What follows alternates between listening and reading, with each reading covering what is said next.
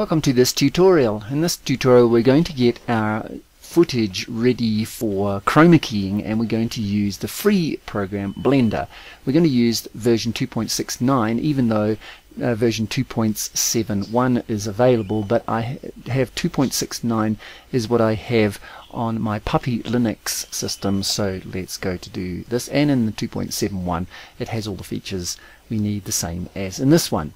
So first off, we click anywhere to get rid of the splash screen and go down to this button here, which is going to give us the possibility of going to Video Sequence Editor, and this is where we can edit our video. It's a full-blown editor, and this is where we're going to do our prep. Down here there are three buttons. Click the rightmost one and it will give us a preview screen if you have OpenGL installed.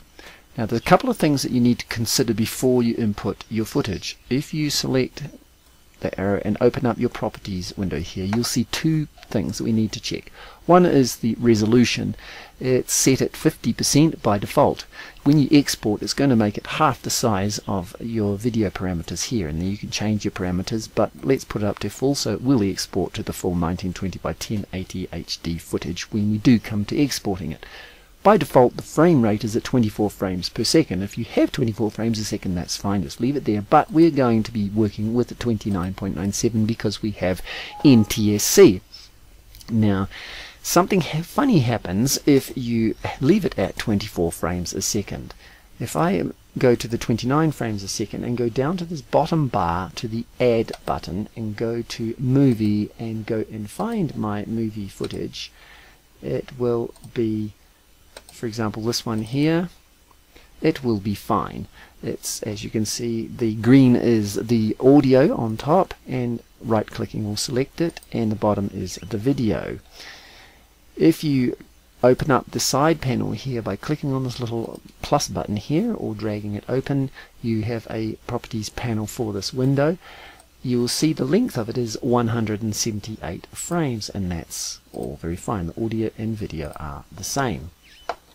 If we close that, we can right click on that, delete, erase the strip, and what happens if we leave it at 24 frames a second? Something odd happens. We go and find that piece of footage at the movie, and you'll find now that the audio is the same, but the video has gone funny. It says it's 178 frames, but it is actually longer because the Blender program is interpreting the 29.97 frames per second at the speed of a 24 frames a second, and it stretches it an extra 6 frames per second, so that it's given us a phasing problem here. So make sure you set that at the right frame rate before you even import it. There's a funny one also where if we set it to the 29.97 frames a second and add my camera's footage, which is an AVC HD camera, the format native to that camera is an M2TS. If I open that, Blender has a little bit of a difficult time interpreting it because it interprets the fields as frames, and so it has 29.97 frames per second, but it is roughly 30 frames a second, so we've got 60 fields a second, so it interprets the fields as 60 frames per second, so it is out of phase. And it's even worse if I import the one at the wrong frame rate, like the 24 frames a second, and import that movie again. You will find that it is not only twice the length, but that 24 frames frame rate difference. So you want to make sure that you're going to leave that at the right frame rate at least, and then to fix the situation, if you have the same problem as me, you can import that movie clip and find that it's twice the length. We can fix that in the export by going over to your properties window, and there is a preference here with time remapping. If I select 100 frames there and as a starting and 50 frames on the output. It will then render it at half the speed. It doesn't show up here, but it will render out. If I was to render it at this full rate, it reckons it's got 451 frames, when in actual fact it only has half of that. If I select the audio, you'll find there's 226 frames. If I render it at the full 451, I will get 226 frames good and 226 frames of black. So I'm going to render it at the full length of only 226 frames, and I'm going to enter it down here, 226 frames, and it will show up here. I'm going to start my render at frame 1, end my render at 226 frames, and that will give me the full 226 with that remapping to fix up that disphasing there in the M2TS footage. Now, if you don't have that problem, you don't need to worry about this. So let's just go back and import that movie clip, which was an MPEG-4 that I rendered some of that footage out to, and set my mapping back to 100 to 100.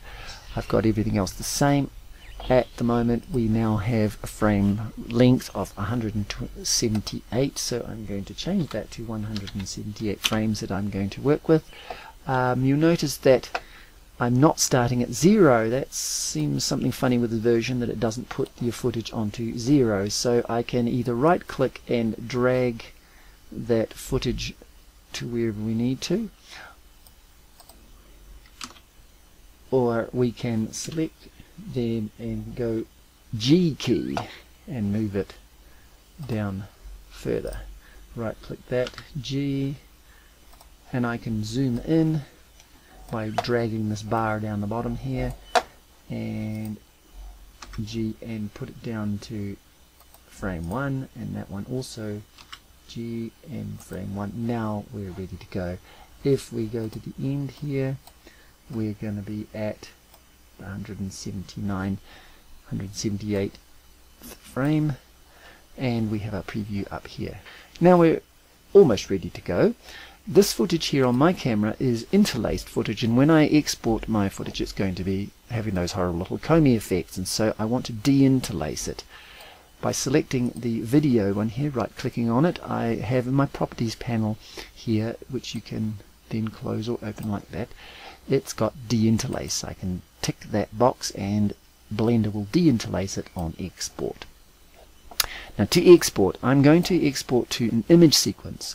Blender will do chroma keying with raw footage, but I prefer to use an image sequence because you can use as many passes as you like, and it's easier on older computers. I'm using some Pentium 4s with only 5 gigs of hard drive space, so I can get old computers doing some useful work still.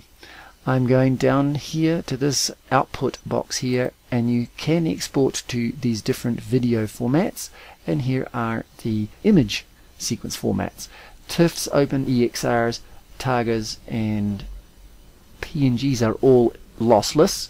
The PNG I'm going to use because it's got transparency. I like the file format, and if I put the compression here up to 100%, it's going to give me a pretty much lossless sequence so that I can do various passes with it. I'm going to go to this button and navigate to where I want to save my video footage, and I'm going to create a new directory to put that image sequence into. Create a new directory and give it a name. I usually give it the name of the footage I'm working with, go into it, and also give it a prefix, and it's going to sequence the numbers after that. I usually give it the number of the file that I'm working with. You can give it any name you like, something that's short preferably, so you don't get humongously long names, and accept that. And I also, for subsequent passes, I give it an A, B, C, D, so I don't get confused which pass I'm working with. So let's double check that our parameters are okay. We've got our footage in, we're on 0, we have got the length of it, it's starting at 1, ending at 178, which is reflected here. We're 100% resolution. Our time remapping we haven't changed. We're down to our output, to where we're going to send it, the format we're going to send it in, making sure it's at 100%. And we've also clicked the de-interlace OK. So we are now ready to export go up to animation button here on your properties panel and click that, and now it will start to crunch through, doing it frame by frame. And if we go to that folder, which is here, you can see it's starting to crunch through, making those images for the image sequence.